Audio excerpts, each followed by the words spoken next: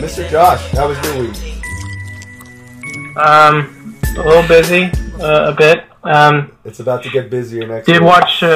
Did watch Monster Squad as I told you the other night. Yeah, watched that earlier this week. That's as well as the new Child's Play. How was movie. That was interesting. Okay, I didn't see that one. I saw Monster Squad, but I haven't seen the new.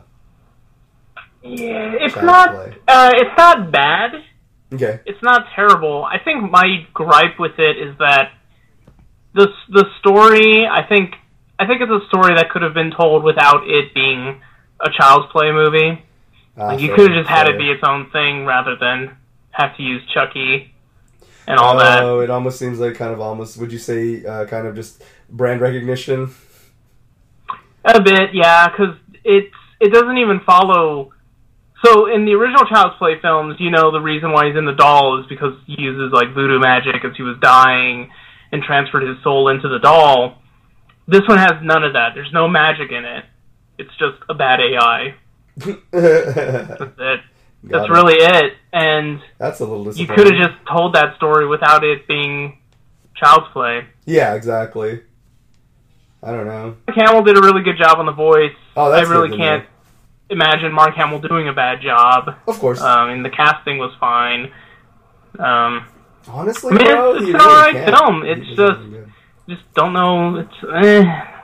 It's Yeah, for sure. What else you got going on, sir? Packing. That's pretty much the other. That's pretty much the rest of it. Yeah. Yeah, no, there's a lot of that. That's always a pain in the ass. Mm-hmm. But soon it will be over, and that'll be good once all that's said and done and settled. Yeah. Oh, I did one of the local hobby town. Actually, the only local hobby town store. They announced that they're going out of business, so they're having like a 30% off on everything until they choose a final closing date. So I went Friday, picked up some paints and brushes and stuff like that. It's a bittersweet thing when it's like a cool store doing that, because the sweet part is obviously hella discounts, and then sad that it's going away. Yeah. Sadly, I really didn't ever go to that store very much. I know I always saw it, but I never really went there until I started getting things to, work on Gundam models for. And they never really had, from what I was dwindling over the months. Okay. I think it was one of those, it was inevitable that it was going to happen. But apparently the owners chose to retire, and that's why. Mm-hmm. So, it is what it is. Yeah, exactly. We can't force them to not retire, unfortunately. Well, I mean, that's not really unfortunate, but, there's that.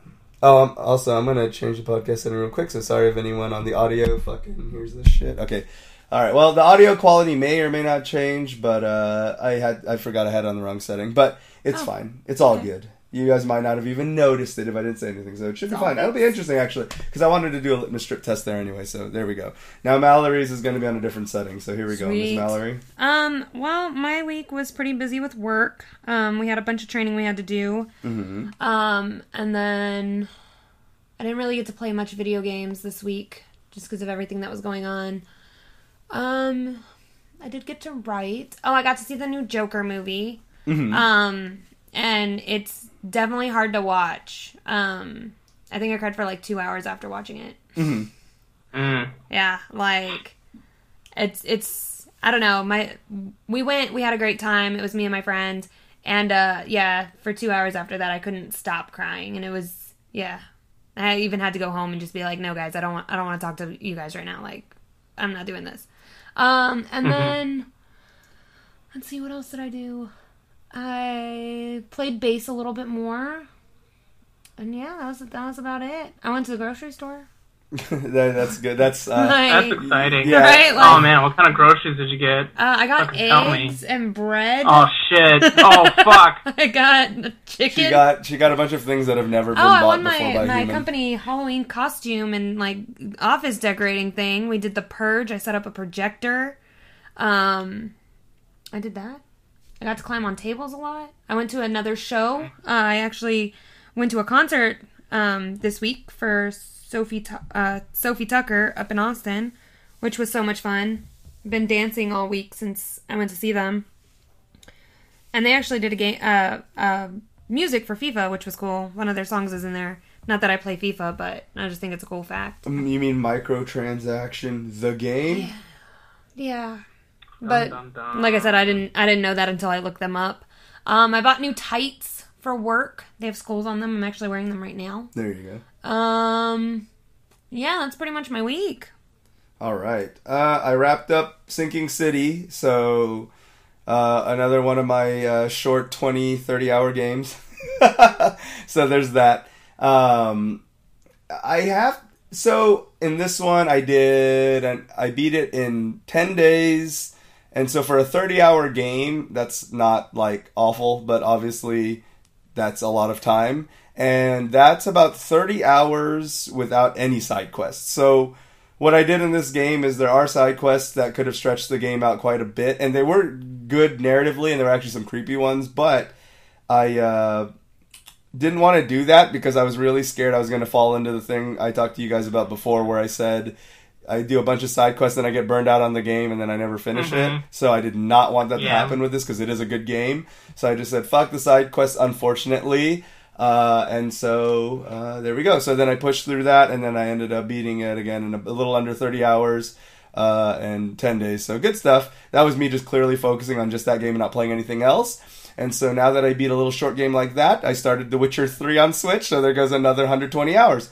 Now, with that being the case, what I will say about Witcher on Switch, because I'm probably not going to do a video on it just because it's all been said and done. Jim put it quite quaint, and it lines up with what I have to say, which is obviously graphical downgrades there, but considering that they got The Witcher 3 to work on Switch and it isn't an awful port, unlike Overwatch, which we'll talk about later, it's one of those things where I'm like, this is still cool magic. Yes, it's obviously low res. It's like you're running The Witcher on low spec on PC. But at the same, and it's not at 60, it's locked at 30. But that being said, very seldom does it dip below 30. Even when it dips, you hit like maybe 27 frames, which is like hardly discernible. Honestly, it actually does a pretty good job of staying at 30. And then on top of that, it doesn't look bad, especially when you're playing it in handheld mode. It doesn't look bad at all on the big TV, but on handheld mode is where it hides any type of flaw. And honestly, it's really, really not bad. That, you know. So Witcher 3, good port. Another awesome Switch port, and a massive game like that will only benefit from me actually taking it to go. So it's a really good port, and I definitely would advise, unless you're, like, I'm a pretty bad graphics snob, but unless you are just at the point now where it's more about the graphics than gameplay, is the only time I advise you don't pick it up. But aside that, if you want to be able to, or you've never been able to really get into The Witcher because don't have time to just sit at home and play games, and maybe you could dip into it a few hours at a time on the go, I would definitely say it's worth picking up. So, good port. Like, talk about stretching. Oh, I actually bought it physically. Oh, you did? I know. Oh my gosh, I feel like we need to, like, give him a gold star. I only did it because the packaging is it's different than just the plastic case. The plastic case was inside of a cardboard box. You get, like, a lot of goodies from what I saw. Yeah, so that's the only reason I bought it physically. But other than that, I wouldn't have. So I'm so proud of you. That cartridge is never going to leave the Switch because I'm probably not going to buy another physical game unless they do something, you know. Unless they have some really cool collector's edition for Bayo 3 or something, which they probably will. Mm-hmm. In fact, they'll probably do a Switch for Bayo 3, which means I'm going to actually switch out my Switch when that happens. Nice. But anyways, the final game I played this week, I did actually a first impressions video on it, and I was very surprised, was Killer Queen Black. Nice. So I didn't even know what it was. I kept seeing it on the Steam homepage and the Switch, the eShop store, because I check the eShop store really constantly because there are a lot of good games that go on sale, and sometimes the sale just lasts a day or two. So I check the every day I check the eShop page, mm-hmm. and I keep seeing the artwork, and it's just a silhouette of like a queen bee xenomorphish looking thing, and I kept seeing that artwork, and that's where I was just like, that's how I know it's a catchy artwork or like good. It's so simple. or just good promotion is just the fact that, seeing that name, Killer Queen Black, and that silhouette of that xenomorph-looking bee, I'm just like, okay, I don't know what the fuck this is, but I keep seeing it. So my interest is piqued, and I literally did not know anything about it. So it turns out that if you're a Discord Nitro user, you can play it for free right now until that gets yanked. And I decided, hey, fuck it, for free. It's only $20, first of all, so I can already safely say now, just pick it up. Especially on Switch, which I will pick it up on. That's a really fun game to have on there because it's a cool multiplayer game. Especially if you have friends. It's pretty much a sports game, which I didn't expect. So basically, there's 3 ways you can win in this quote unquote sports-like game, as I've dubbed it. If that's a real term, I didn't know, so I'm going to take credit for it.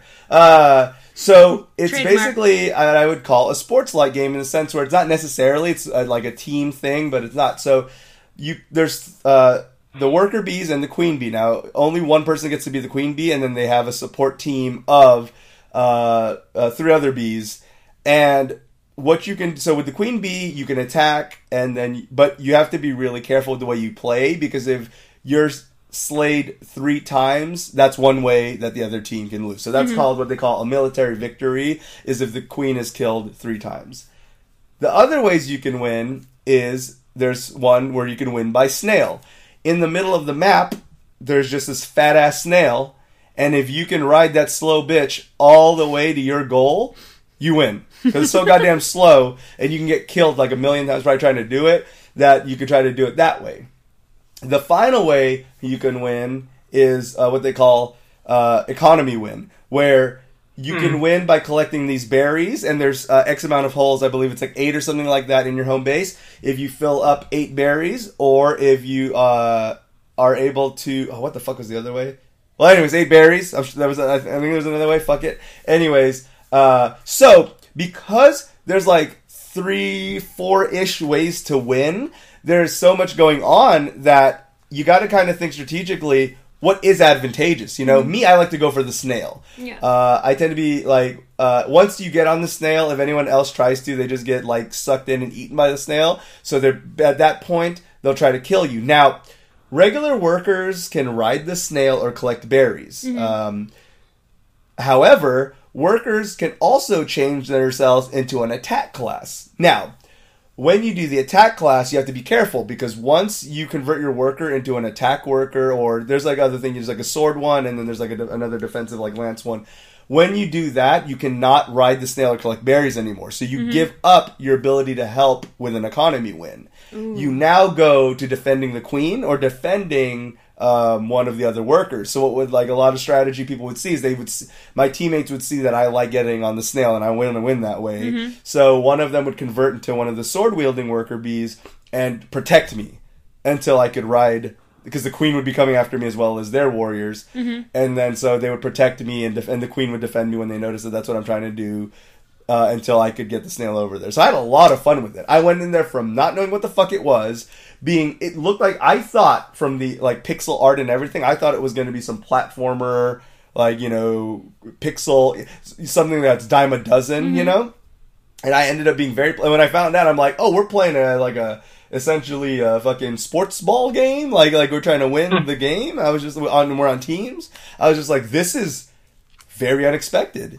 And then I played it for quite a few rounds. It's a cool game where like there is a tutorial mode where you can just try to play. I just advise, unfortunately for people who are in a pug where they just are like, you're gonna have a noob on there, but I really do advise against just jumping into a fucking quick don't go in competitive mode and be that guy, because there is a comp mode.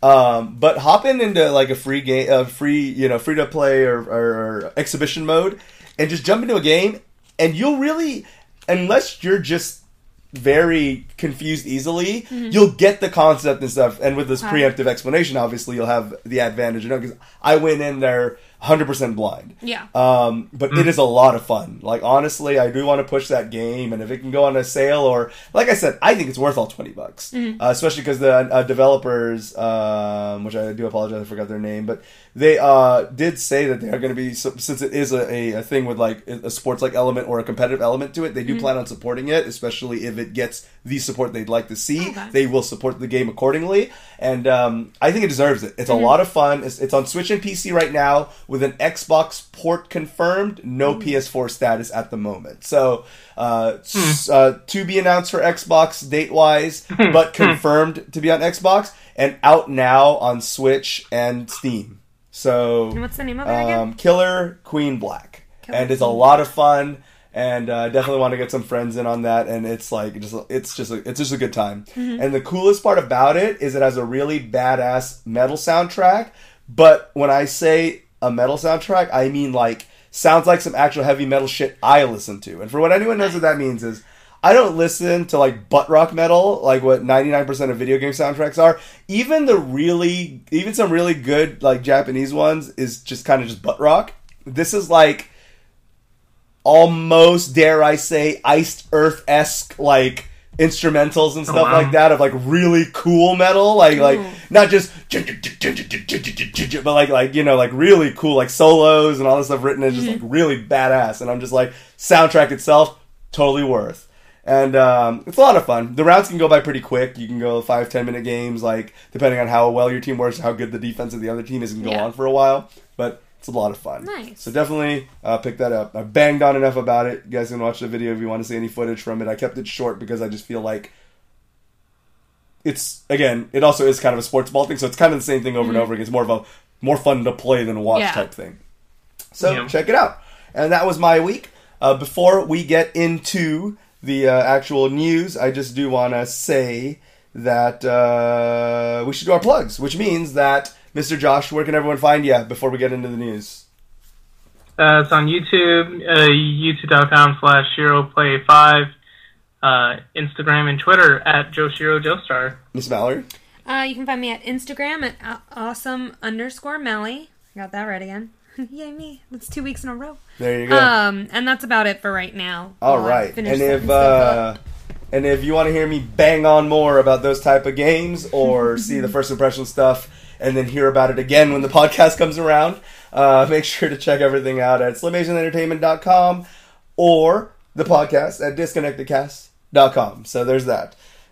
Social media, ZD Rocker, everywhere, basically. That's a whole thing. There's only been a couple of times I didn't get that handle, but it is an odd handle, so not common. So thankfully I've been able to catch it more. Not too many people nesting on those. See, that is the nice thing about having quite an unorthodox one, is I don't have to, I pretty much usually am the first to get to it.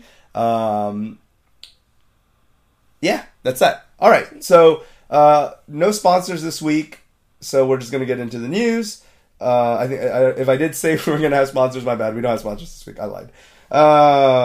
We have... Oh, something that just dropped today, which was the Goose from Untitled Goose Game has been modded into Resident Evil 2 Remake. Nice. And there is a high-res... It's Mr. X, for those who are wondering. Mr. X is now Untitled Goose Game Goose. And he's a scary motherfucker still. And he's quite the asshole, just like Mr. X really is, and so is the Goose. It actually works surprisingly well. The 3D model they use is rendered so well where it totally is that particular... Like, everyone just say, oh, it's just a goose. Like, no, it really looks like it jumped out of that game and went into Resident Evil. It's amazing. Then the honk is there, and you hear it coming, and it's just fucking scary still. I think Mr. X is scary as fuck, so those segments really give me a lot of anxiety. I'm sorry, I'm looking it up You're right looking now. at it right? Yeah, it's pretty great. So, yeah, Goose. Oh my God. The Goose is loose in Resident Evil 2. So you can, if you're playing on PC, you can go ahead and get that mod in there. Has anyone here, other than me, played Resident Evil 2 Remake yet?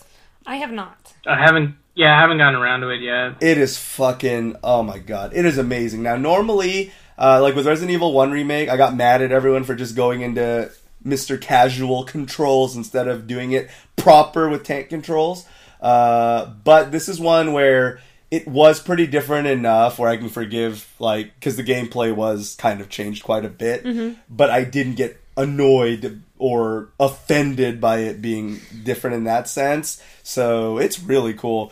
I would honestly argue that it, other than the narrative familiarity of it and the location familiarity of it, it's pretty much its own proper Resident Evil game, I'd say. Now, it is running on the Resident Evil or Biohazard engine, whatever the fuck they call it, that Resident Evil 7 and Devil May Cry 5 both run on. That is the same engine, DMC5 and Resident Evil 7, and as well as Resident Evil 2. It's a very good engine. It doesn't have texture load-in problems like Unreal or anything like that. So it's a good engine. I'm glad that Capcom is utilizing that.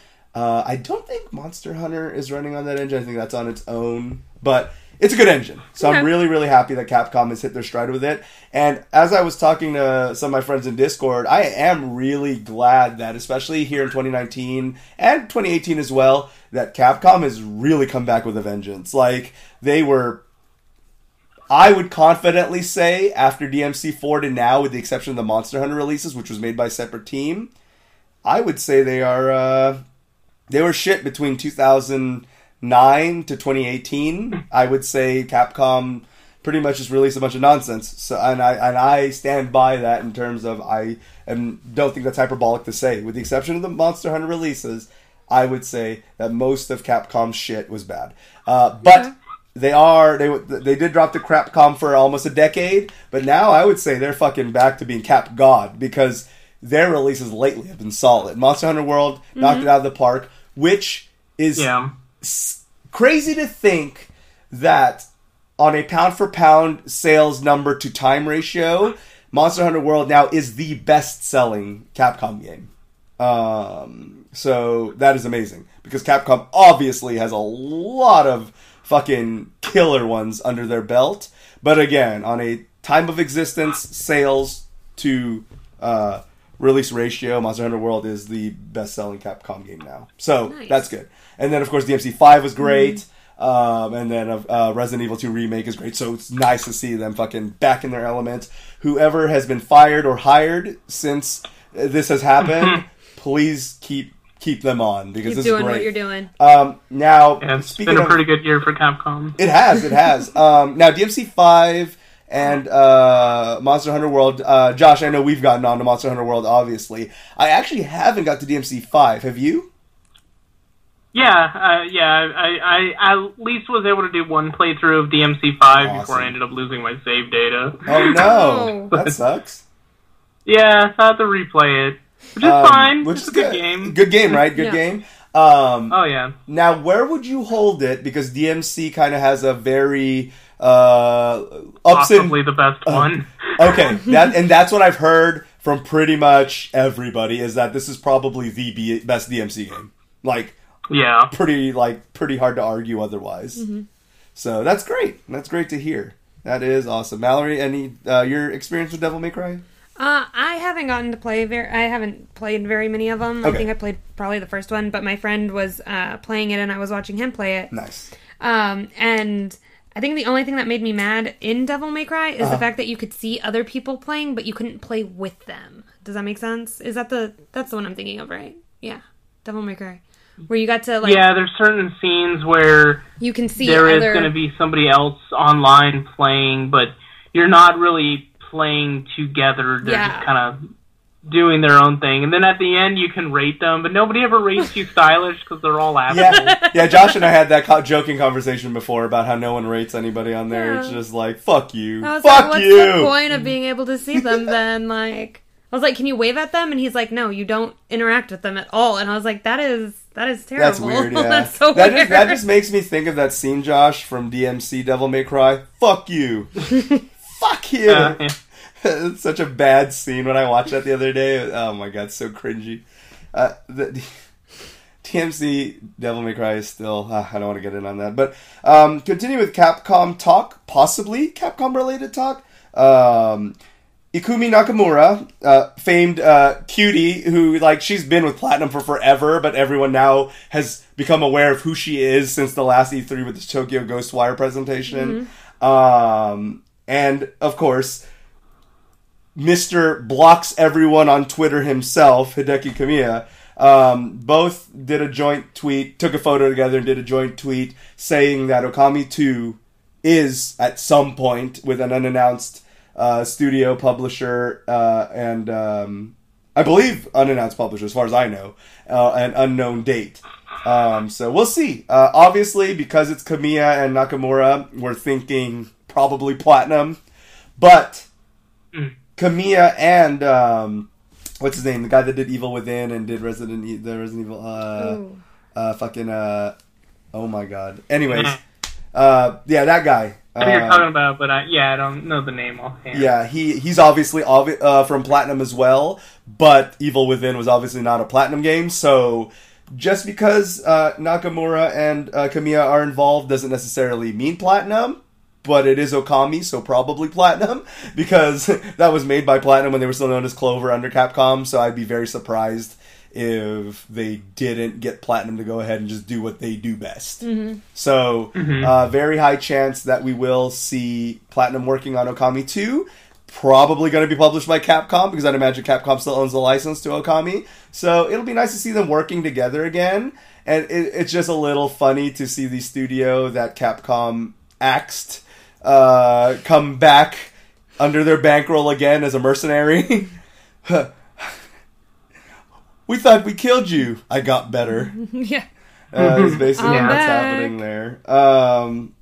Which, arguably, they did get better because during that shitty time period for Capcom, Platinum rose to fame and beyond. So, there's that. But yeah, it's nice to see. I love Okami. Again, a brilliant game that I own like 5 or 6 copies of that I'll never play again. Because it's great, but it's aged. Yeah. So it'll be nice to see Okami again. See, Ami back with maybe a more modernized control scheme and everything. So it's just age. I have it on Switch and everything, and it's fine. It's just old. Yeah. I love it to death, but it's just old. But yeah, good stuff. You guys both like Okami? I never got around to playing it, unfortunately. Oh, well, you know what, Josh? If you ever do have a spare 20 lying around and you want to pick up Okami, you definitely should. Miss Mallory? I didn't get to play it either. All right, this was a very fruitful conversation about Okami. Since you talk about it so much, it's actually on my list of games to get. But please do. It is a really good game. It's a gorgeous game. And definitely worth at least a playthrough. At least, comparatively, you guys don't have much to compare controls to, so it won't bother you. Right. There's that. But yeah, Lady Gaga... Lady Gaga not knowing what the Fortnite is, turning Fortnite players into Melty Blood players, and just... So, from what... it's not like I deep dived into this, because it's not like this is like a crazy important news story, but if you guys know and I don't, was she just trolling, or was it her ignorance got blown out of proportion, and she was just genuinely curious? Because that was the week that Fortnite ended, and all the Fortnite players freaked out. So, do you think she just saw it on Twitter trending and said, what the fuck is that? Or do you think she was just like, lol, I don't care, it's popular, and I don't care about it. I'm gonna troll everyone. Yeah, I really hope it was genuine. Yeah. That'd be fucking hilarious. Especially with the interaction with Ninja. Oh, God, yeah. Who are you? It's like, who are you? Yeah.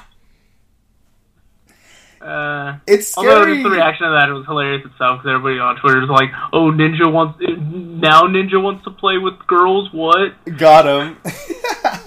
Yeah, that was a good one. I guess his wife gave him permission since it's Lady Gaga. Yeah. It's crazy to think, and I didn't, like I said, it's not like I fucking poured resources into researching this story. But it's crazy to think that there probably are more people who watch Ninja than those who listen to Lady Gaga. And Lady Gaga is a very popular artist. I'm not saying she's not. I'm just saying Fortnite.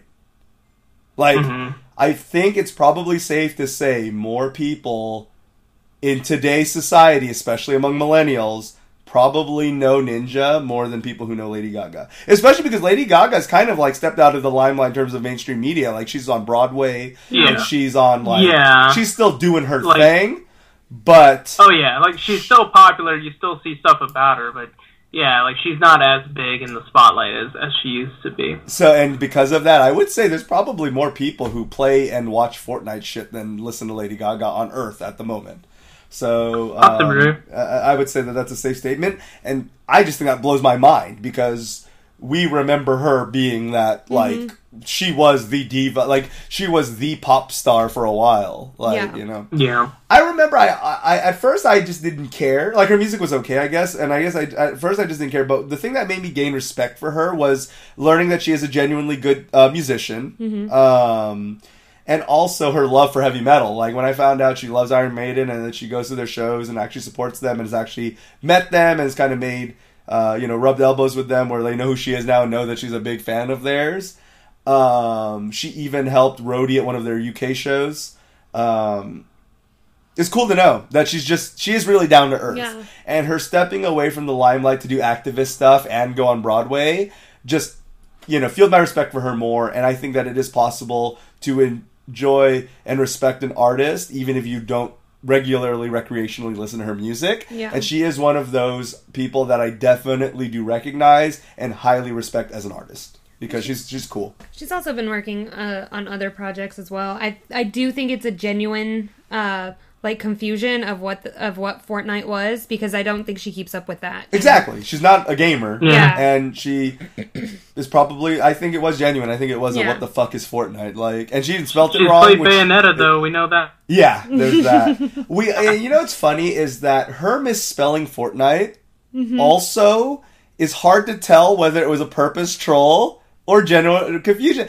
The whole execution of it is either an amazing troll or just a not gamer just wondering what the fuck is happening. Because that week Fortnite was hella trending because kids were destroying their parents' cars and starting wildfires because I'm exaggerating. It was TVs. It was TVs they were breaking down. And someone's gonna be like, no one needed cars. Who knows? But all I know is children were freaking out, TVs were getting broken, and parents were trying to sue Epic. It was quite the week. All because no one knows what a prank is. Yeah. Now my nephew's on Fortnite. He's been asking me to play with him. I'm like, no, I won't do it. No matter how cute you are, not playing Fortnite. I genuinely gave it a crack. Yeah. I have it down. I can't erase it now. It's in my download history on Nintendo Switch. I just have to out myself that I tried it. I tried it in beta on PS4 first. Then I tried it on Switch because I was like, maybe I just am not putting enough time into it. It still sucks. Excuse me. It's still not my jam. That was not an objective criticism. It's just not my thing. I really don't get it. I don't get it. And I think that it's just a fair thing for me to say that. Yeah. And I don't gate my age behind it. I don't think it has anything to do with that, although I will say that no one I know around my age group does get it. Yeah. So, I don't know. But whatever it is, they hit the magic formula of money. Oh, Tencent, that's what it is. Well, that's what the magic formula for money is, Tencent. So there's that. But, on top of that, it's massively successful. Obviously, I think it does have a lot to do with the free-to-play element of it. But, congrats to them. We can't stop them. Yeah. Have fun doing what you do. Yeah, I don't know how to I wouldn't say it's a bad game either from what I played. It's not. I just don't get it. Like, that's why when I said sucks, I laughed because I was just being extremely fucking just an asshole. Like, I like the PvE on there. I don't get the battle royale. That's the other interesting thing, right? Is how different. It's amazing how different that game was going to be. It started as like a fucking PvE zombie survival co-op shooter. Yeah. And then what the fuck ever it is now. Minecraft gun bang. I don't know. So, whatever it is. Speaking of... I still remember seeing, like, one of the first trailers for it. It was that little cinematic thing where, like, there's that family in trouble at some, Burger King or something like that. And it's amazing. Like, oh, this looks neat. And then I find out, like, wait, hold up. That's now this? What? Yeah, and it's amazing is, the whole Cliffy B story of it, right? Like, what happened with Cliffy B in Fortnite? So, I don't know if I know too much about it. Okay, so Cliffy B was obviously big man at Epic and Unreal and obviously the mind behind Gears of War and all that stuff. Yeah. And Cliffy was involved in Fortnite when it was what we originally saw it as. Then the development cycle started going more towards what it became now, and Cliffy B was like, that's stupid. I'm out of this bitch. That's not going to make any money. I'd rather not be a broke ass, and I'm out of this studio. This studio is dumb. That is a dumb game, and fuck you guys, I'm out. Cliffy B, out! And then he missed out on billions of dollars because he is one of the boss men, so he would have had a huge revenue cut in Fortnite. And ever since then, he's made 2 failed battle royales that basically just tried to become Fortnite. He made Lawbreakers, and he made some other piece of shit no one cares about. And the only thing Cliffy B has done of relevance in the last years since he's less epic is get into a big fight with Pat from Castle Super Beast. That is legitimately the only famous thing that's happened where, like, basically when Cliffy B was being a big asshole with Lawbreakers, just like dogging Fortnite and trying to push it as this thing and lying about a lot of the development stuff, Pat basically called him out on his bullshit because basically what Cliffy B ended up doing is he just dissolved his studio and fired everybody. But what ended up, where he fell into the thing is he just started lying, essentially. So basically he started talking about these severance packages he gave out, and that although he dissolved the studio, at least he took care of his people. Then a bunch of people that were part of his studio spoke up and said, severance package? I didn't get that. And then a bunch of those spoke out, and his response to that is, well, I'd like to think I took care of my people.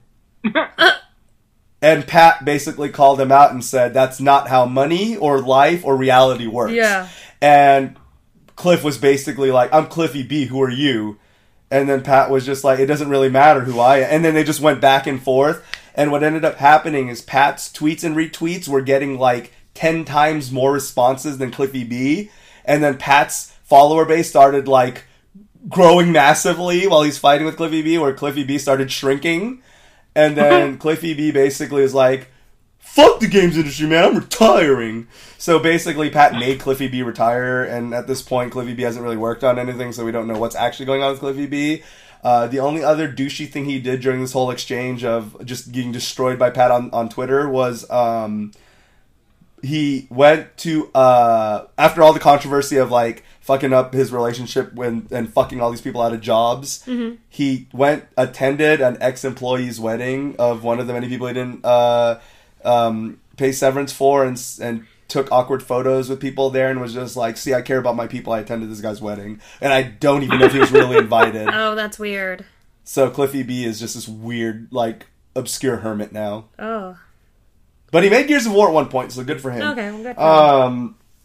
So that's Cliffy B's story now, and that's what his involvement in Fortnite is. So basically, ever since he made the mistake of jumping off the Fortnite ship, he has just fallen into the darkness ever since then, because he just got annihilated by Pat on social media and had 2 games fail severely and had to close down his studio. Okay. Now, the problem also with him closing down the studio is the fact that he probably had the money to keep it rolling, but then he realized if he cashed out and kept it all, he'd be fine. Yeah. And that's basically what happened. Oh. So Cliffy B is a bit of a scumbag. So there's that. I think I'm going to email him and see if he's down to come on the podcast and see if he can, like, explain. No, okay.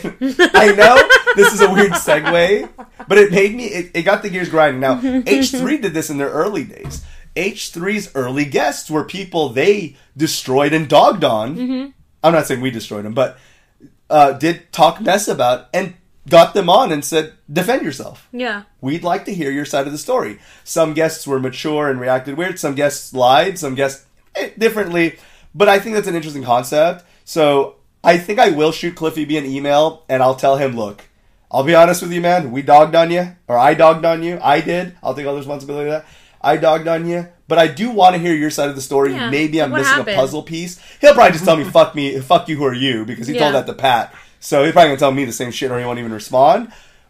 But if Cliffy B hears this, or if he gets my email, open invitation, I will give you a ground, maybe even an episode exclusively for you, because it's been a while since we did a special cast, for you to defend yourself, dog.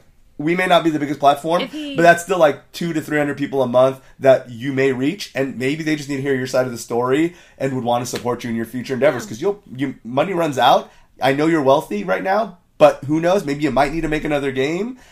Who knows? Maybe you can kind of explain what we see now as ill-fitted behavior.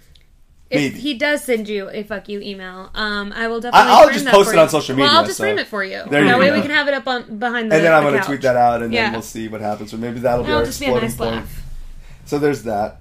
So Lady Gaga on Fortnite, that happened. Yep, that happened. Final Fantasy 14 is getting New Game Plus.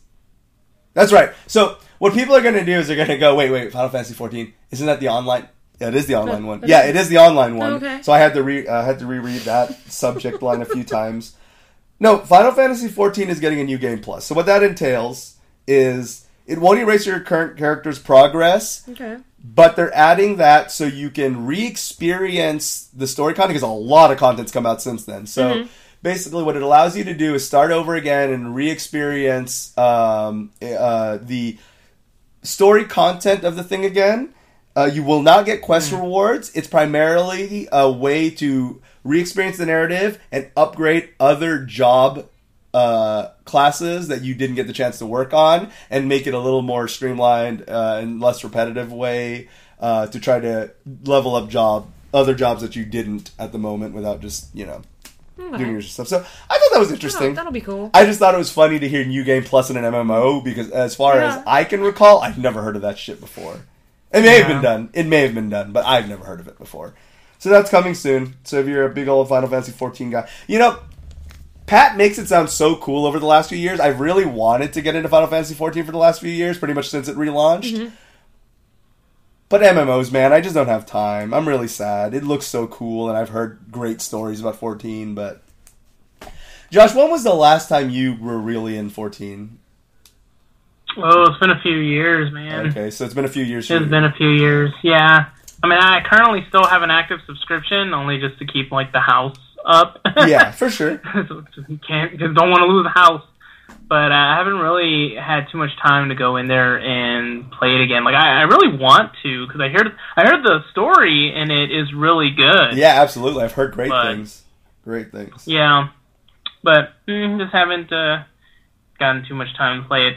It also doesn't help that my main character is in a really busy server, so sometimes I have to wait a bit before I can actually get in there. When you were playing, did you have a consistent group? Fairly consistently. There was one friend that I would play with, and then she and I would pretty much just find people to help us out. Okay, so basically... I did have at least one person to play. Okay. Sometimes that's all it takes. Honestly, bro, maybe one of these days when we figure shit out, when you move in, maybe I can finally dive into 14, and then you can dive back into 14, and who knows, man. Honestly, it's something I wouldn't mind, because I've heard so much cool shit. I kind of want to get in there. I know it's a lot. It's a fucking MMO that's however many years old. That's a lot of fucking intimidation to jump into that, but who knows? I've heard it's awesome, so fuck it. Yeah. So I'd like to try that out. I've heard good stuff. So New Game Plus, interesting concept. And also nice to see that it's also a functional concept. Because there probably are people who kind of want to re-experience the story again, and there probably are people who want a more streamlined, entertaining way to level up another job. Yeah. So at least there's that. Now, that's a game that's probably going to be alive for quite a while. Games that are about to fall right into the grave. We have Fallout 76 on the docket. Fallout 76 announcing that their big NPC update, where they finally were like, oh, people played the Fallout games for the story and NPCs and not the broken jank gameplay? Oh, that's weird. We didn't know this. So they did announce a few months ago that they were going to add this. They have now recently announced that it's being delayed sometime in 2020. What does this look like? This looks like Anthem essentially delaying their roadmap indefinitely and then canceling it. I basically think this is Bethesda's same fashion of being like, if anyone is still playing this shit in 2020, it's coming. We'll give you something. But I think, honestly, this is what they're just trying to see, is who the fuck's still playing. Because as far as I know, I don't think anyone's playing Fallout 76 anymore. Especially without this update. Because honestly, Fallout is objectively not the deepest gameplay mechanic-wise game. So it really was the stories and the NPCs that made it fun. Yeah. So the fact that Fallout 76 was essentially a game minus that is stupid. Yeah. And it was broken as fuck when it came out too. So there's that. Unlike Anthem, which was at least mechanically sound and just had no content, Fallout 76 had doubled down and had no content and was broken. the only saving grace was that Anthem came out after them, so everyone just got so focused on a fucked up Anthem got really quickly, despite the fact that it was more mechanically sound. So that's a thing. Yeah. But yeah, it's an update called Wastelanders that may or may not come. It's going to add all sorts of random events, all sorts of cool NPCs that you can interact with around the wasteland. Maybe, probably, if it comes. So there's that. What was I going to say? Oh, shit. Oh, no, I got lost in my notes. Oh, no. Oh, right. Faction. It's going to add factions and all that stuff, alignments. And this is the problem, is I'm really worried that this is basically going to turn Fallout 76 into what should have just been another spin-off Fallout 4 spin-off. Like, New Vegas is to 3 what this should have, like, Fallout 76 should have been to Fallout 4 as a spin-off companion piece in between that and Fallout 5. Because if the NPCs are coherent, decently voice acted, and if they end up adding a cool narrative and cool factions, I'll just be really disappointed that it's a fucking online live service nonsense mess instead of a spin-off Fallout game. Yeah. Because unlike a lot of people who hated Fallout 4, I thought it was fine. No, like Fallout 4 was fine. Watch my brother. I didn't get that. I didn't get that far into the weird building mechanic nonsense, but the game itself was all right. Yeah. I don't know. I get what they're coming from, but I think people who are mad at the streamlined menus and stuff like that, like, is it really that big of a deal? I guess, I don't know. Maybe I'm just not a big I'm just not a big RPG nut like some people. Maybe for I like RPGs, and that's actually probably my favorite genre of them, but I guess I'm just not, like, that hardcore into, like, I give a fuck how detailed or undetailed or whatever the fucking complaint was that the fucking dialogue was. Incoherently angry, I guess that was I think that was the bitchiness, is that it was just, like, so vague what the response was, and sometimes you got a response that was, like, not exactly what you wanted. But I mean, unless it got me killed or ruined an alliance with me, I'm not that into it to be like, maybe those people are just really into the narrative. I definitely understand the criticism for it, because it is supposed to be a role-playing game, and when you have actions, it's much more restricting, than, like, previous games where you have, like, like in New Vegas, you could have so many different options for certain things. So I get the criticism for sure. And then, I mean, it's kind of hard to follow up on New Vegas. It is, and that's kind of been the big problem, right? Is because after New Vegas, Obsidian went ahead, and even though it took a Kickstarter and quite a bit of time, Pillars of Eternity dropped is fantastic. Obsidian has just shown time and time again that they can make not just a mechanically sound game, but an awesome story, man. Like Fallout New Vegas, the narrative, the characters, the factions, so deep. And then Pillars of Eternity, like, all they did was take the Baldur's Gate formula, because they were big fans of the fucking D&D and Baldur's Gate games, and did their own version of it, and without ripping it off at all, despite being very similar, top-down RPG shit. God, the stories are so good. You're going around in a really fucked up world where every choice is essentially a fucked up choice, and you basically choose the lesser of two evils, and the whole game runs on these moral decisions, and just so well written. It's really nice. I really suggest, if you haven't already played Pillars of Eternity, I think you should, man. I don't know how into, like, the old Baldur's Gate games you were, where you're dragging a couple of characters and moving them here and then selecting this. I've actually never played one. Okay, so it's not about one. It has no ties to anything in terms of you have to play supplementary ahead of time. And then B, it's a very well put Baldur's-like. I'm just gonna turn everything into a like.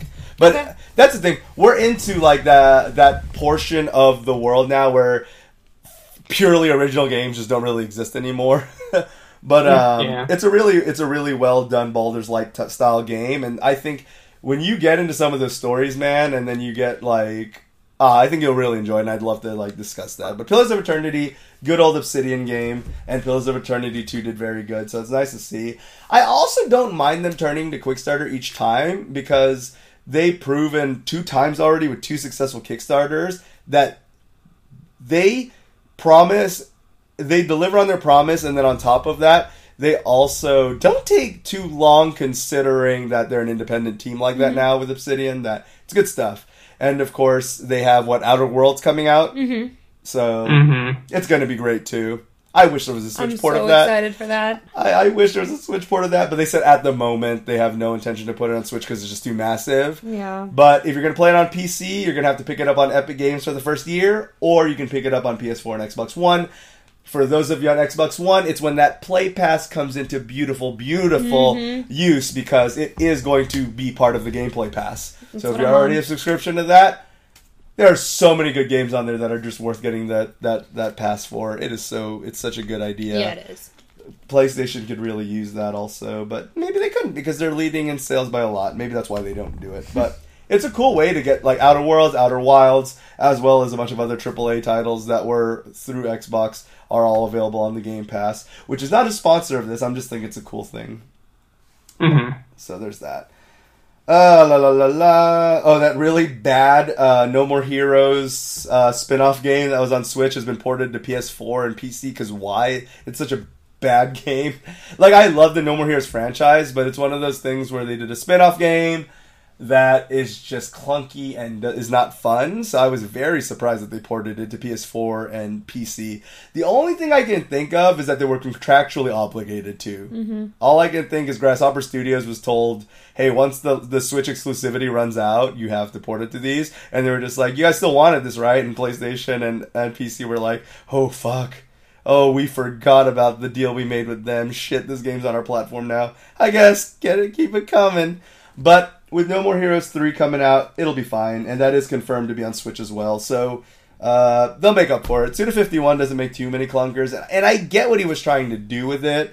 For those who haven't played Travis Strikes Back, it's basically, it is a No More Heroes spin-off, but it sounds like a cool idea at first, where as you go through the different levels, you have different play styles. Platformer. Then the next one's a top-down shooter. Then the next one is like this weird arcade thing. But they're all bad versions on those gameplay styles, and very, very cumbersome and not fun version. It should have been cool because each level was a new genre of art of type of game we've played before. We'd be like, oh, I get this. This is that Muso level. This is the arcade level. This is the platform level. This is the shooter level. It was a cool concept, but fuck, it came out bad. It's a shame. I was really excited for it, and then very disappointed by it. But No More Heroes is a great franchise. For those who have not played No More Heroes 1 and 2, definitely do. I think there's a remastered either out already or coming, so definitely pick up those games. Have you guys played the No More Heroes games? I know there's part 2 on the Switch. I don't know if they did a remastered of it. Yeah, and I don't know yet. But if you guys haven't, yeah, definitely pick it up. Have you guys done much of the No More Heroes franchise? No More Heroes and Killers Dead, both good stuff. This is going to be the episode of me just going on about things, but it was relevant to things that came out. Haven't just It was just, it was like that one Switch week where they announced a bunch of stuff for me. This is just news related to stuff I played, but also actually, ironically, not in a good light for some of it. Yeah, my girlfriend really likes No More Heroes. So. Yeah, I remember. Yeah, she and I talked a bit when we went to Buc-ee's that one time about a few of the Suda 51 games in Grasshopper Studios. So that was really cool and sweary. So it's definitely cool. She's checked out those games, so that's really cool. Again, it just comes down to that obscure taste. It's not even hipster; it's its own subset of like does really well. Well, I mean, it was on the Wii, so that's like very niche. It is very niche, right from the get go. Absolutely.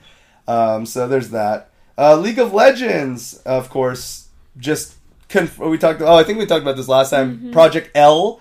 But the reason I talked about it is they supplemented. I saw supplemental news on that about it. Them also apparently working on Riot apparently working on an FPS as well as a CG animated series.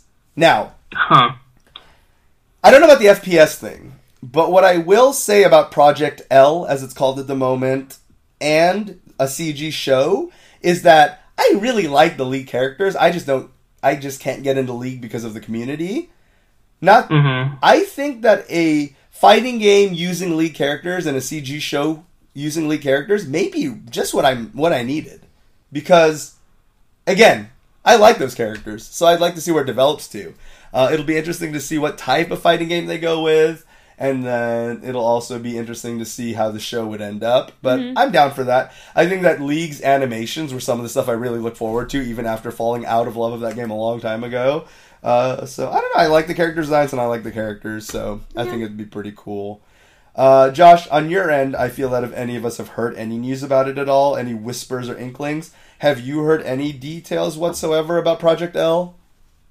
Not too much. I haven't really gotten out of my way to look into it, but I have been seeing some stuff on Twitter that seems to be suggesting that some people in the FGC, cause just knowing how big the prize pools for League of Legends can be, they're some people are stating that they're probably going to try to really just drop everything and devote their time to the League of Legends fighting game if that happens, for that esports check. So then now there's kind of this whole, that kind of sucks. Like, if you play fighting games, you should play them because you enjoy them. Like, right. What if it's not even that good? And I agree. Things like that. So, but that's just stuff that I've seen. I haven't really nothing concrete seen the actual meat of it. Yeah. Okay, fair enough. Yeah. I'm very curious. For me, the announcements and videos I want to see is the ones that finally reveal whether it's like a Tekken style 3D fighter. Or if it's going to be like a Hyper Fighter or something, or maybe like Street Fighter 4 or something like that. So, it'd be interesting. I'm very curious to see what type of fighting. 'Cause that's the thing.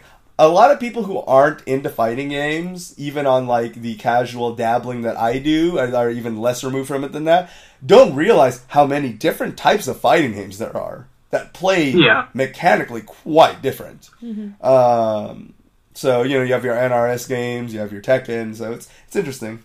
Because, from the outside looking in, people just kind of see, for the most part, two people duking it out. But they don't understand what's happening behind the curtain. So, I don't know, it's interesting. I'd be very curious to see what Riot does with that. That's it for that, I think. Unless then y'all had any more comments on that. I was gonna drone on about something, but I realized I don't want to bang on about that. No. That's it? You guys good with that? Alright, cool.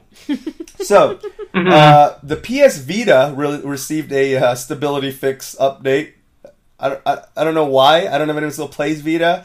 But one thing I will give it, from my short time with the Vita, I did have one, and I did enjoy it, because I thought it was a pretty cool idea. But that's the thing, right, is that PlayStation has made some cool handhelds. The PSP was a great idea. The Vita was a great idea.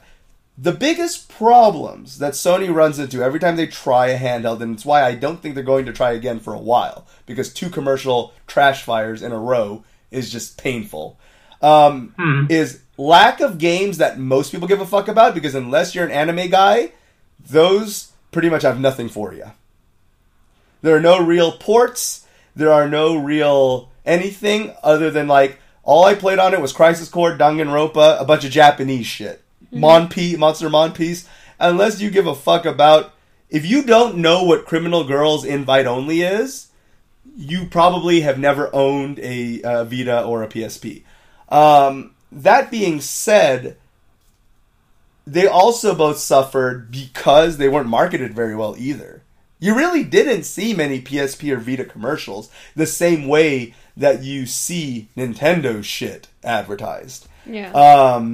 And on top of that... I actually got confused as to what the Vita was when it came out. Exactly. And on top of that, speaking of Nintendo, you're fighting the Nintendo. The PSP went against the fucking Game Boy Advance, which is one of the coolest consoles ever. Yeah. And then the Vita went against the fucking DS/3DS. Yeah. Rest in fucking peace, man. With bad promotions, no games, and then and you're going against these the kings of handheld. It just wasn't gonna happen, mate. It just really wasn't. Which is a shame because again, having owned both of those, they were cool. They had the right idea. And they were, aesthetically, I thought they looked cool, man. I thought that there were some cool limited edition PSPs that came out. And as far as the Vita goes, that was a slick design. And finally, a handheld with twin thumbsticks. That was pretty cool. So, because, you have the new 3DS, which added the nub, but then technically the Switch is the first technical handheld finally with dual analog. Yeah. So, Sony kind of had the right idea there, where they were just like, they kind of dropped the ball with not having that on the PSP, and then fixed it right away with their next one. Yeah. Unlike Nintendo, which took, again, until the Switch to finally have two proper sticks. So, good stuff. Again, I think Sony definitely deserves credit where credit is due, because I would say the Switch probably took some notes, other than their usual stuff. I think that, Nintendo probably, like the twin sticks, I think that Nintendo probably learned that from when they were just like, oh wow, one of the few great receptions that the Vita had was having twin sticks. So, Josh or Mallory, did either of you guys have a PSP or Vita? Yeah. No. I told you guys, it's NOPEcast. Yeah, this is no. Just bring up everything that they've never done. Yeah, no, I mean, I've always wanted one. Always wanted one for certain games, but never did. I just remember borrowing a friend's for a while so I could play the Final Fantasy Dissidia Duodecim. Hell yeah. Which was alright. Cool. It's alright. It's better than Dissidia on PS4, that's for sure. A lot of things are better than that. Yeah. That's true. Miss Mallory? No, I didn't have it. I know my friends had them, and they would play together, but yeah, I pretty much just had Nintendo. I didn't really want the PS. I didn't want PS anything, except for my PS2 and my PS1. There you go. So there's that. And I swear I didn't, this is just all news from this week. This was not purposely. Josh is only picking things that we haven't done. Yeah, ever. I'm just really bitter that I picked up a physical Switch game. This is all in now revenge to that he's shit. making us mad. But yeah, it's firmware 3.73, which means that it's been getting support still. So apparently, that's the interesting thing too. Actually, that I wanted to segue since we're talking about handhelds, and I just want to talk about how badass the Switch is. No, anyways, the interesting thing, because I was listening to an old episode of Super Best Friend Cast, because it was still called that then, is that I've always heard about it, but then they went a little more in depth in conversation about it, is that the reason Sony and Nintendo always focus a lot on handhelds, or try handhelds, or whatever you want to say about it, they have a lot of focus or research on handhelds, is because apparently in Japan, that's way bigger than fucking console gaming. Yeah. And it also is why a lot of Japanese games don't have a lot of twin stick shenanigans or looking up and down. They actually talk about that. That's why Pokemon will probably never have a free moving camera or anything like that. Apparently a lot of it has to do with preference, and then even some studies show that Japanese gamers, more than some other countries, actually do seem to suffer from stuff that could be caused by looking around and being crazy with the camera too much. Oh, wow. So, because of that, a lot of the games are made the way they are, and it's why you'll see Japanese kind of stick to that and not do free roaming cams as much, and then why handhelds is always being pushed by Nintendo and Sony, and why Microsoft still has yet to get into that game, because Microsoft's focus is more in the West, where handheld gaming is very much big down. Until the Switch, the 3DS sales and all that stuff were not really paled in comparison to Japan. Whereas with the Switch, finally, the numbers in the West are pretty big. There's still no Japan, but Japanese love their mobile gaming, their handheld gaming. And I can just say now, it must be because they're such a busy society. Because now that I'm a busy boy, I get it now. I also wasn't the biggest handheld guy. I was just like, I play everything on my PS4 or Xbox. And then there was a point where my 3DS just started to collect dust. And then the Switch came out, and I was just like, handheld gaming is amazing. So why'd I ever put that down? Yeah, it came back to that. It reinvigorated my love for those hours I'd spent on my Game Boy, and then eventually my 3DS. So yeah. So with that, where do you guys fall in the camps of are you guys more on your Switches than anything else at the moment? I guess the Josh Mallory type of turn-based thing. But yeah. I know the answer for Josh, I just don't speak for him. Yeah. Roll for podcast initiative. There we go. I mean, I've been playing my Switch a lot more lately, mainly because it is portable. I can just, if I want to take a break from doing something lately, I can just pick it up. Right before I go to bed, I can just play for a bit. Plus, I have really been playing Fire Emblem very slowly, but so that's kind of got most of my attention right now. So, Hell yeah. Yeah, I mean, right now it's definitely been the Switch.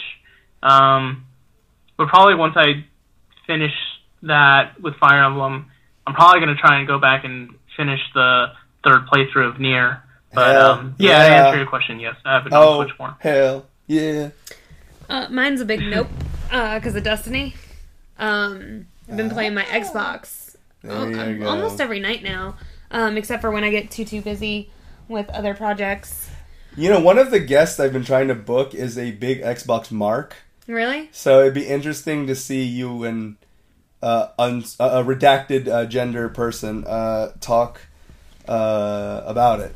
That'd be interesting, because I don't get to talk to very many people who are most super people are into not Xbox. super into Xbox people. So I get to hear about how PS4 is so superior all the time. Like, so yeah, it's one of those things where it's just like, I get it, but I also, even though I do play my Sony stuff more, I get the Xbox people's pain, where I'm just like, yeah, I can imagine not wanting to hear about it too. Like, what was really funny one time is me and all my friends in high school were all like getting ready to game and stuff, and they were like, no, this was a couple of years ago actually. They're still friends from high school, but they were setting up their PS4s, and they were like, "Mal, are you going to play with us?" And I was like, I can't. What? Why? And they were like, "We're all going to play this game on PS4." And I was like, "You do realize I haven't owned a PS system since like 2? Yeah, 3. 2. So yeah, my sister owned the 3, and then Kingdom Hearts came out, and I bought a PS4. And they were like, "Are you going to buy this game?" I was like, "No, I'm only using it for like very certain games, guys. Like, take your PS4 away. Like, go." Sticking with my Xbox. There you go. Me and my other friends still have this war going on about which one's better. But I gotta say that I really do. I wonder what. Now, of course, Xbox being owned by Microsoft, even their whole video game division could tank, and Microsoft would just go, "What the fuck was that?" when it falls off, because they're still billions of dollars in as a company. But I do find it interesting, because I do know. I would say maybe 20 or 30% of my friends, which is saying quite a bit for Xbox's credit, that there's still that fighting minority in my friend spot of people who are still been loyal to Xbox since the OG or 360 to now. So I gotta say, in what looks like a losing war from the fiscal side of things, when their financials come in and Xbox just keeps getting the shit beat out of them by PlayStation, at least this time around, 360 and PS3 was a much more fair fight. I gotta say, kudos to them for kind of sticking to their guns, and the fact that they've already announced a new system, because they're still, obviously, they're still making at least enough to keep the fight going. Like, honestly, I buy the Xbox system before I buy any PS4 or any PS systems ever. And several people that's in that camp I'm talking about, of the people I know, still don't have a PlayStation and have no intention to. Yeah. It really does come down, of course, also to what you like, because there are... It basically comes down to whether you like shooters or not, but also I noticed it's the ecosystem thing. You already have your Xbox thing, you have your achievements built up, and then same thing on PlayStation, you have your trophies, you have your whole thing you can show off, your library. It really is kind of hard to convince yourself to convert once you've really dedicated yourself to one ecosystem or console. Yeah. So, but I do hope that more games start to have crossplay, because I do think people should be left up to their device. And that's why I think it's so funny with PlayStation kicking the snot out of Xbox this generation in sales. I think it's so interesting that PlayStation's the most reluctant to have crossplay. Yeah. Because you think if anyone should, it should be Xbox being like, "No, we're going to lose the last 3 fans." It's like, no, like, why is PlayStation... Is PlayStation really... One, I have 2 theories. Either they're scared that everyone will see their bad netcode, or B, they're actually, for some reason, afraid that there's some weird camp of PlayStation players who may convert. Yeah. From every PlayStation mark I know, they have no intention of switching to Xbox ever. But I'm curious, from the bigwig side of things, does PlayStation really believe that's a possibility? I'm curious. I'd be very curious to see if they even see that as a threat, or why they just don't want to play fair. Or they really just want to be like, PlayStation plays best on PlayStation. I remember when they made that horseshit announcement at fucking E3 a couple years ago. I was just like, you guys are fucking stupid. What a dumb thing to fucking say. Yeah, everything runs better on bad internet. Everything plays better. Yeah, I remember that shit too. It was when they fucking made the Rocket League announcement about being crossplay between Switch, Xbox, and PC, and everyone was just like, PlayStation cared to comment, and they were just like, why would we want to play with those fuckers when you could play with other PlayStation people? The best version of Rocket League. Then what people did is they went through a netcode test and a performance test, and the PlayStation's version objectively ran the shittiest on the network, frame rate, and resolution side of things. Yeah. It failed all the tests, and it was objectively the worst version to play. So it was funny that the guy's quote was, PlayStation, the best place to play Rocket League, when it's actually the factually shittiest place to play it. So I just thought it was funny when that happened, because people just were like, got in on there, and were just like, actually, and then fucking busted out the metrics, and we're just like, it's actually not, but we know what you mean, but it's actually not. So I thought that shit was pretty funny. But Truth, son. PlayStation's starting to finally give out, especially with their Destiny agreement that they signed days before the game was announced. But at least they're getting there slowly but surely. They're starting to play nice, and I think they just should. I think you shouldn't be forced. I should be able to, as long as I think PC being in its own ecosystem is fair because of mouse and keyboard shit. Yeah. But I think Xbox, Nintendo, whatever Nintendo's console is being called at the moment, and PlayStation should all be able to play with each other in your platform of choice. I'll always be a Switch mark.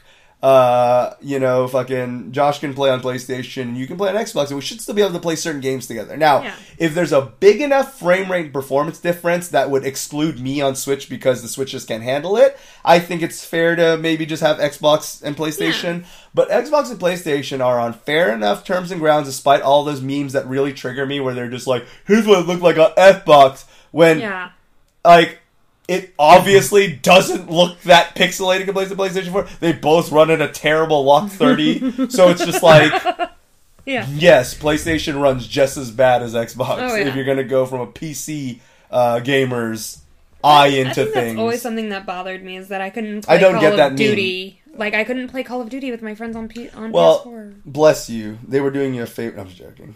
I mean, I'm not that great at Call of Duty anyways, but being able to play zombies with my friends, who were all playing zombies together just on PS4s. Yeah. Speaking of Switch... I got really good at that game by myself, though. Speaking of Switch... I know you're talking about... You're not talking about Switch. But speaking of Switch... Switch released a brand new game this week. Ring Fit Adventure. Now, when Nintendo will never give up on the weird peripherals that no one wants to use. Yeah. You know, they did Labo, they did the Joy-Cons no one wants to use. They did the everything. So they're trying again. Okay. This is like 3 times in one generation where they're trying again. All right. And they have this RPG. It's an RPG that's out it's supposed to... I really do appreciate that they try to put fitness into everything, and they try to be like, oh no, but we're trying to put health too. And I appreciate that. I applaud this. But basically, you put one Joy-Con on a thigh strap, and you put the other Joy-Con on a big old plastic ring, and you move really weirdly to play the game. It looks weird. It makes you look like a moron, like most Nintendo peripherals do. And then it also forces you to use this new peripheral that's probably not going to get any third-party support. Yeah, it's a thing. It looks fucking stupid. I don't know. Oh gosh. It looks weird. I know. I'm just going to link below what the Switch Ring Fit Adventure looks like. But again, where I will give Nintendo kudos, and when they went bankrupt with the Wii U and almost died as a company, like actually almost died out, I will give Nintendo all credit for always trying to innovate, because even Sony and Microsoft's bosses said that Nintendo does play a very important part because they do the R&D that the other two companies are too scared to do. Yeah. And then on top of that, their mascots and lovable characters and stuff and first-party titles will forever outshine anything PlayStation or Xbox drops, especially with the mascots. PlayStation at one point had some great mascots that just don't get games or don't exist anymore, and Xbox has Master Chief.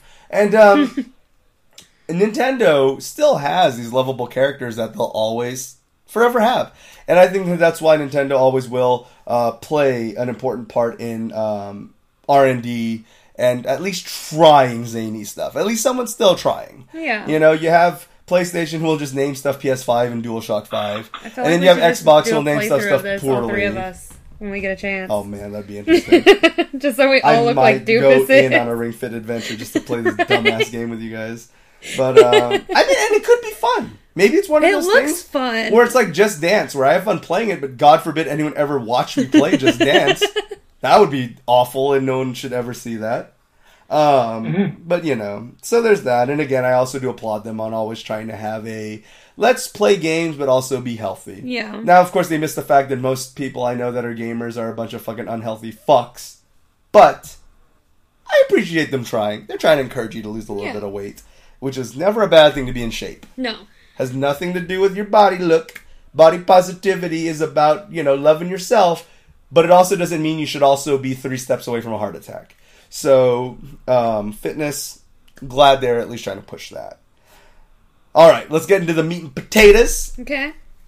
Blizzard again is going to be on the main part of the docket, and if you want to get in on any of this conversation, make sure to hit us up at disconnectedcastmail@gmail.com. Once again, that's disconnectedcastmail@gmail.com, and you can talk about the nonsense that's coming up, which is, of course, we already kind of touched on it a little bit. BlizzCon's coming November 1st through 3rd.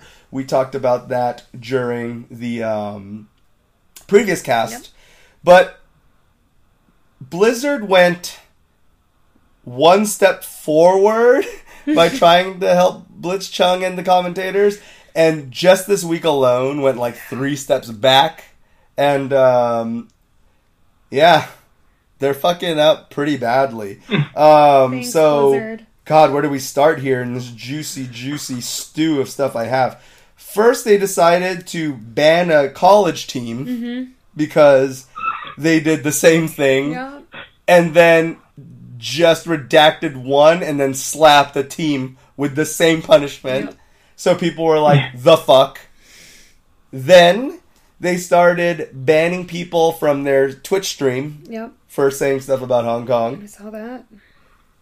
And then Congress, fucking the U.S. Congress themselves goes, the fuck? And goes, could you guys not? Like, what the fuck are you guys doing?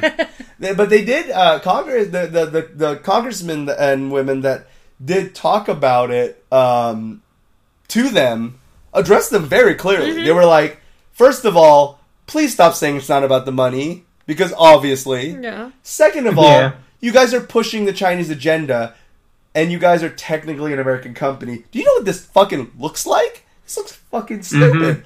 And then third of all, you guys are basically pushing the promotion of censored.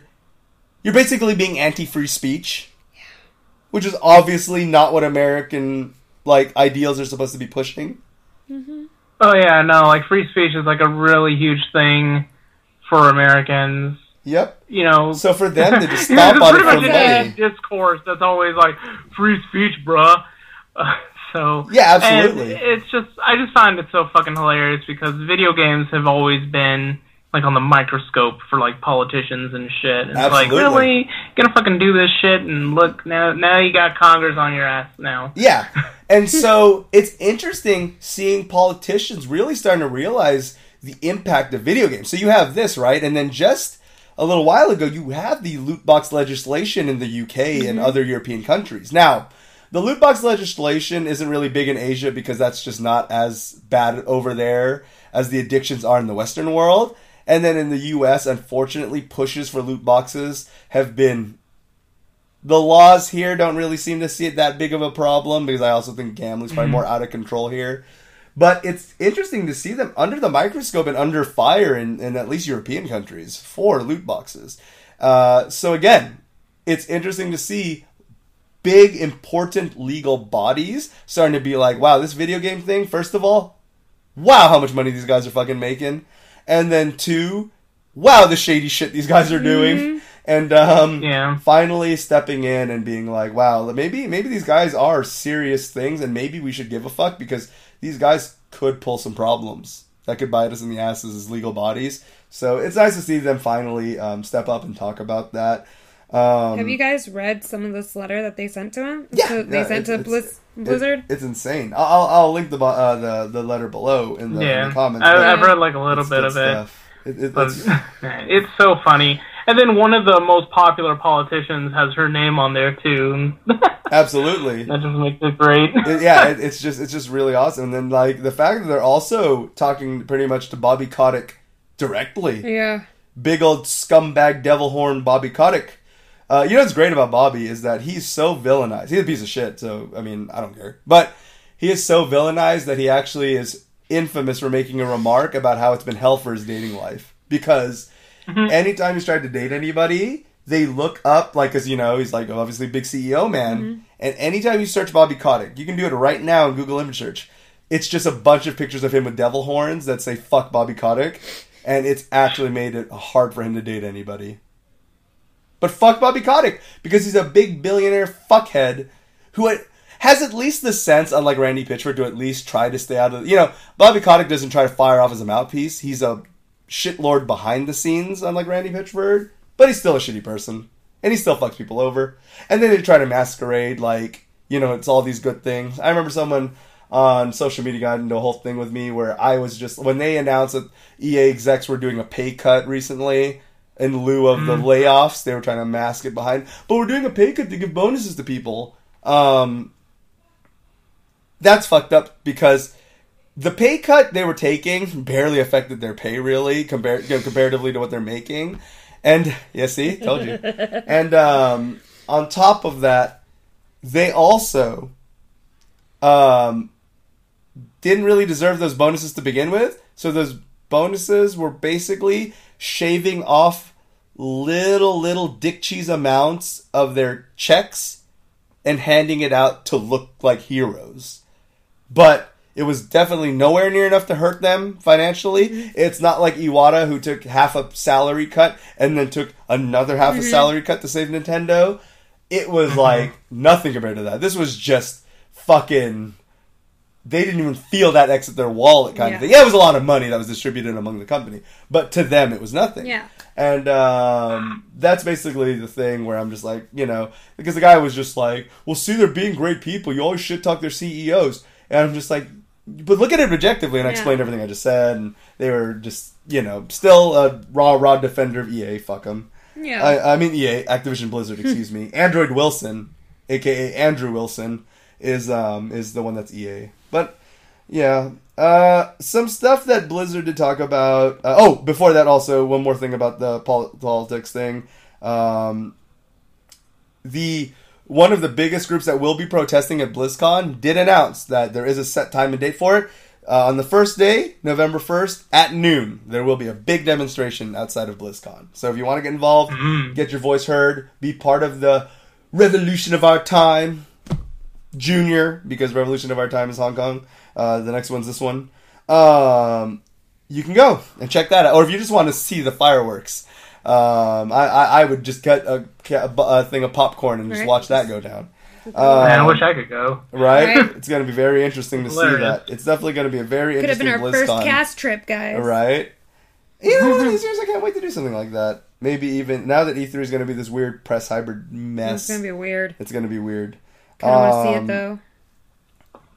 Anything to add to that stuff? Good on that? Because the next thing I'm going to talk about has nothing to do with politics, just weird Blizzard shit. Yeah, man, I think I added my I know you got your stuff, so good. Mallory, anything now? Well, I'm just reading this... Just cover? No, I'm just reading this letter, and they were like, we totally understand why people are going to boycott you, and I'm like, damn. I see you, Congress. Yep. It's just ridiculous. Like, we're all about free speech, so... And and especially if you're a interesting- U.S. company, like... Yeah. You can't really stifle U.S. citizens. Like yeah, that. it's really weird. And of course, you're just hiding behind a very vague TOS. Yeah. Now, another interesting thing about that, too, is the fact that Congress is very clear that although there is some financial shit related, they were basically like, look, this isn't about the fucking money. This is about censorship. And the fact that you're basically promoting censorship. So... We don't really, it's one thing, yes, you gave him back his prize money, but we're more pissed at you about the fucking suspension shit. Undo this shit. Yeah. That's what they were basically saying. They did, I thought I saw it, where they suspended 3 more people over the week. Yeah, and that's the Not thing just- we're talking about. It was, that's what, yeah. They were part of the... That's the ones I mentioned. Oh, okay. Yeah. I do kind of wish they would have this type of attitude with things like YouTube and Google, because of course Google owns YouTube, but of course China's involved here. So. Yeah, of course the political agenda does reach. Yeah. It has its weird skeletons behind the puppet strings, but still interesting nonetheless. Yeah. Now, some non-political shit for the 2 of you that are left. Some interesting stuff that is speculated because of A, some supposed insider shit, and then B, because this has to be the ass-kissing BlizzCon to end all BlizzCons, where they gotta be kissing the fans' asses at this one in terms of fan service and to try to win people back. Because, the Overwatch thing that I was gonna talk about. Real mini first impressions and quick thing of Overwatch. Bad port for Switch, by the way. It's bad. Is it? It runs bad.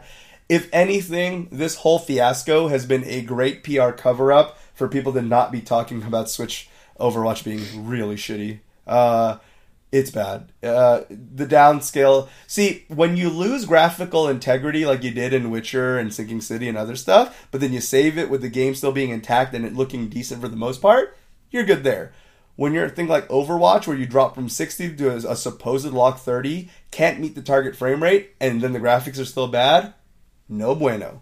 So, and not to mention, a lot of people were still boycotting it, so this is all through the looking glass. But I saw that shit, and I don't need to have it in my hands to know that that's no good of a port.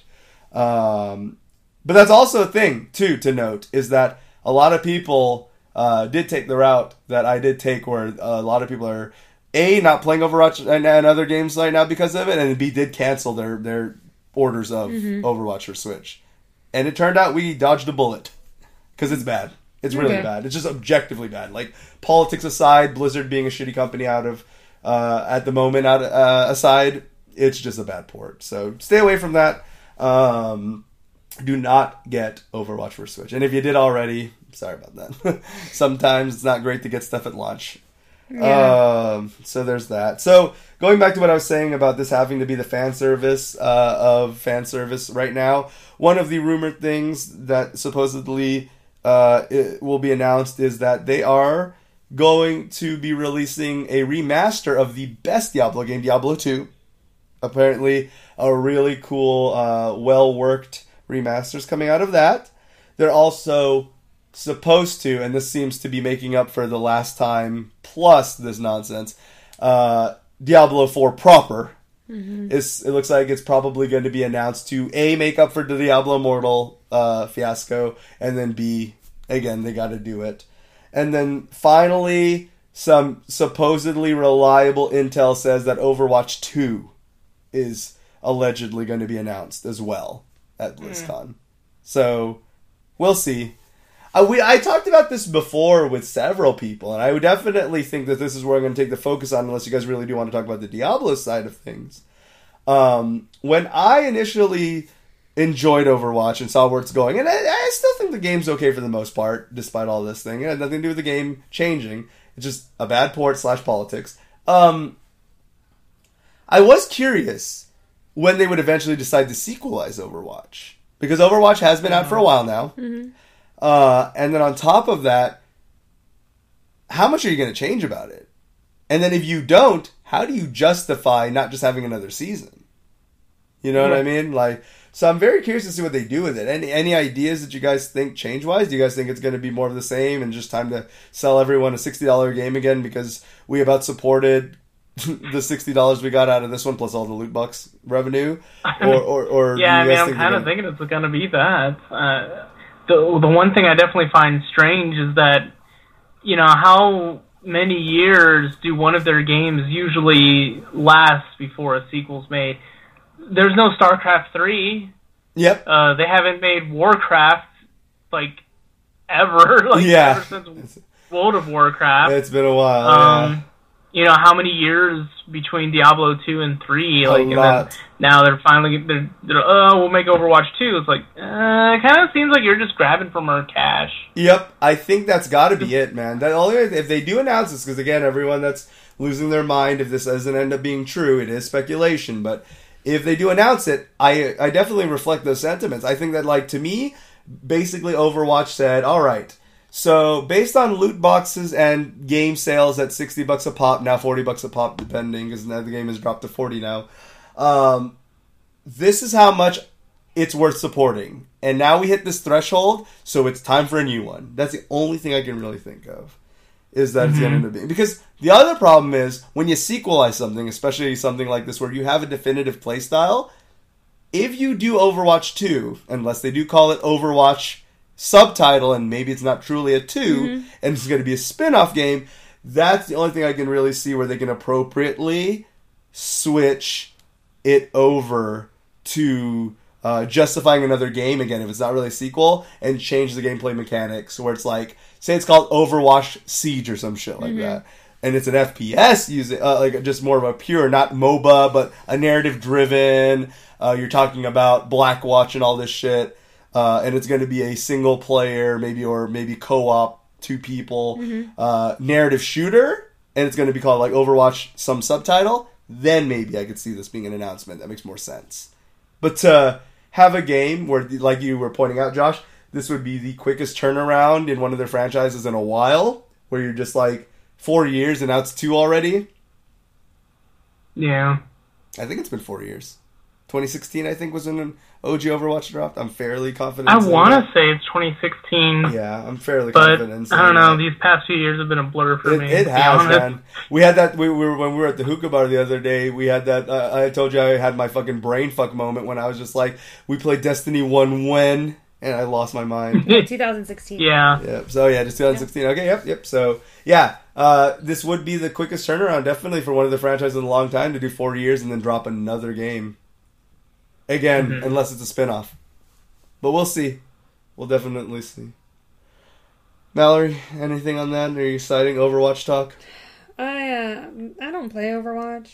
All right. I think it's and on that note, that was the final no I needed to hear. You can listen to all the episodes of Disconnected Cast every week at 11 a.m. Central Standard Time at Disconnected. This is the third week in a row I fucked up the URL. I need to stop having so much caffeine. DisconnectedCast.com. And we'll see you guys next week. Until then, see ya. Bye.